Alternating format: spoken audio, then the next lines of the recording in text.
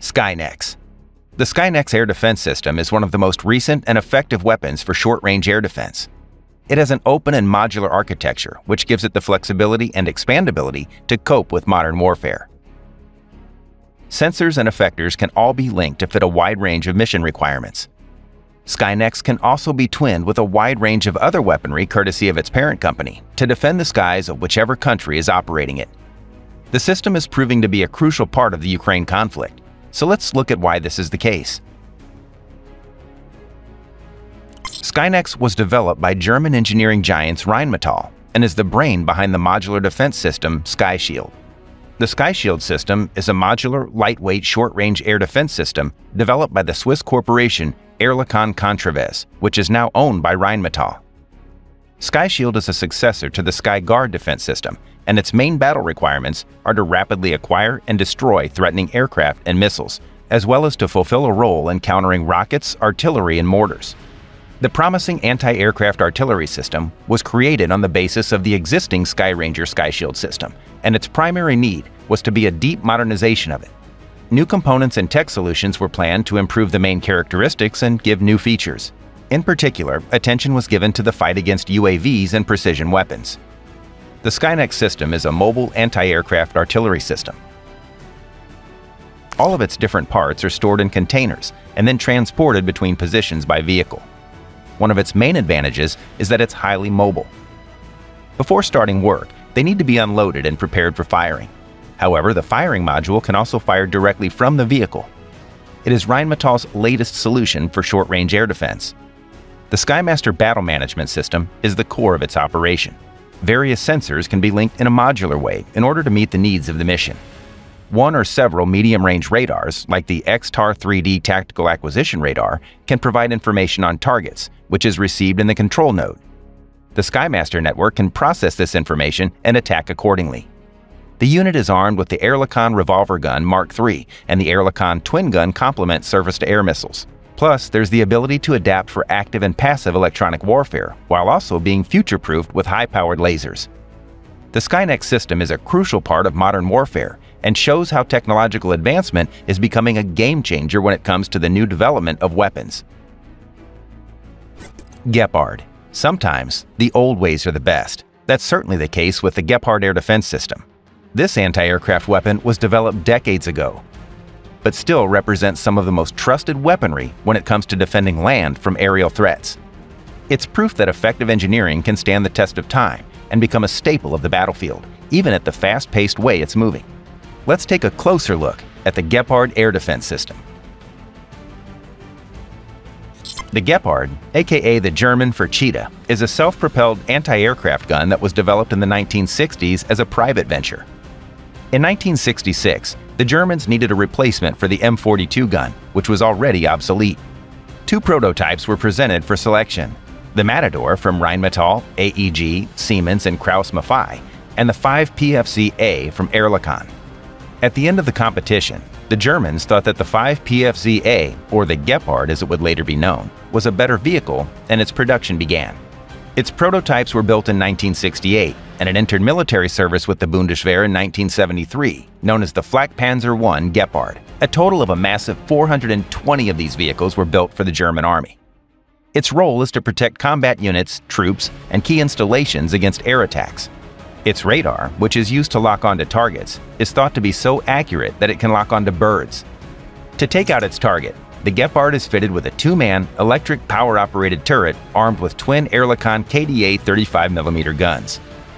The guns work with an automatic belt feed, and each barrel length is 90 calibers, or 3,150 millimeters. The rate of fire with the two barrels is 1,100 rounds per minute. Each 35mm gun has 320 rounds of ready-to-fire anti-air ammunition and 20 rounds of anti-ground target ammunition. The guns are able to fire a range of standardized 35mm ammunition, including the new frangible armor-piercing discarding Sabo or FAPDS rounds. The Gepard is also equipped with 8 smoke dischargers installed on either side of the turret. Current Gepard engineers, KMW, developed a missile system for the vehicle, using the Stinger surface-to-air missile system. The twin Stinger launching system was fitted onto the side of the 35mm twin gun on a single unit.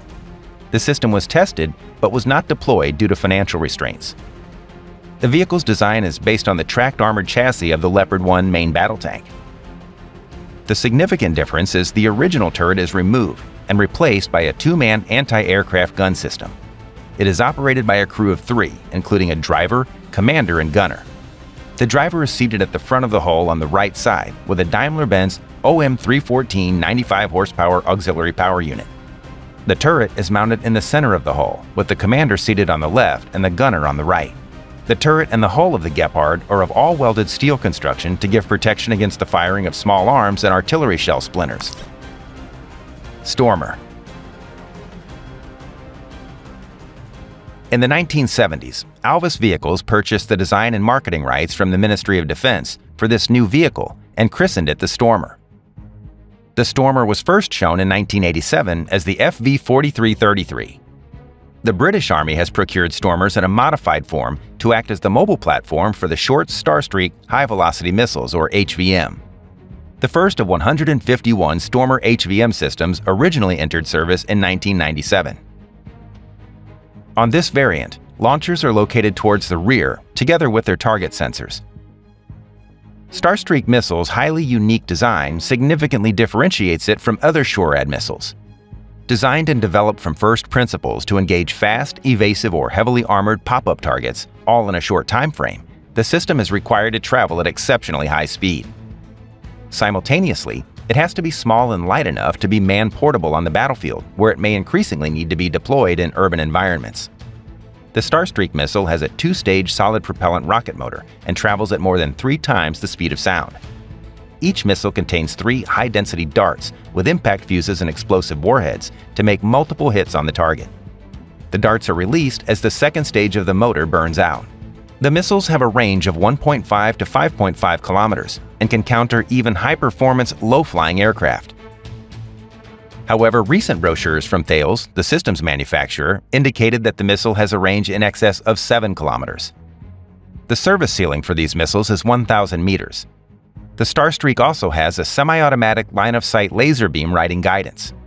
Missiles are guided on the target by the operator, who tracks the target using the optically stabilized sight. Interestingly, the Starstreak missiles are also effective against ground targets, meaning that it would make for a powerful and portable anti-tank weapon. This would be especially useful in situations of guerrilla warfare, especially because the Starstreak is not very difficult or skill-intensive to operate. It's estimated that the darts have sufficient kinetic energy to penetrate the front armor of an infantry fighting vehicle. 8 ready-to-fire missiles are stored in the launchers, and up to 12 reload missiles are carried inside the hull. The Starstreak missiles are also launched from a 3-round lightweight launcher and a man-portable shoulder launcher. The vehicle has a roof-mounted panoramic weapon sight and an air defense alerting device for target recognition and prioritization. It can detect aircraft at ranges of 18 kilometers and helicopters at ranges of 8 kilometers. The Stormer air defense system is capable of rapid engagement. It takes less than 5 seconds from target acquisition to missile launch. The system also has a high first-round hit probability. This air defense system has a crew of 3, including commander, operator, and driver. The design of the Stormer HVM consists of the driver's seat at the left front, the engine compartment to the right, and the missile launching station at the rear.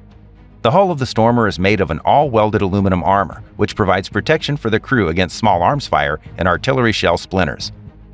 The vehicle is powered by a Perkins T6 3544 liquid-cooled 6-cylinder turbocharged diesel engine, developing 250 brake horsepower.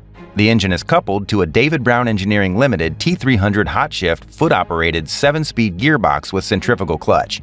It has a maximum road speed of 80 kilometers per hour and a range of 600 kilometers. It weighs 13.5 tons, measures 5.6 meters in length, 2.8 meters wide, and 3.4 meters in height. Unlike the rest of the combat vehicle reconnaissance tracked family, Stormer is too heavy to be lifted by a CH-47 Chinook helicopter, but it can be shipped inside the C-130 Hercules and larger transport aircraft.